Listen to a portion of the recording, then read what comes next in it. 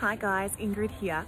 Today's little video is just about learning about this gorgeous plant called Salvia elegans, or more commonly known as your pineapple sage. It's a herbaceous perennial, which means that it's a herb plant that dies off and comes back each year. I absolutely love it. Not only is it absolutely stunning, it is quite a large shrub, ends up about 1.5 meters wide. It has these absolutely beautiful scarlet red flowers. And one of the coolest things about this plant is that not only are these flowers edible, but so are the leaves.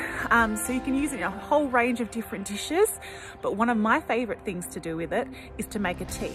These beautiful flowers have a sweet little flavour, and you can use them to garnish cakes or chop them up and put them in salads as well. The leaves that are best for the tea are the smaller leaves, but you can use the bigger leaves as well.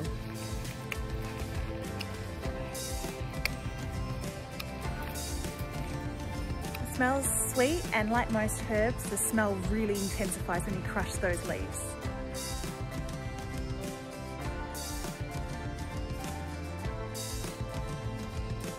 And just add a fresh lemon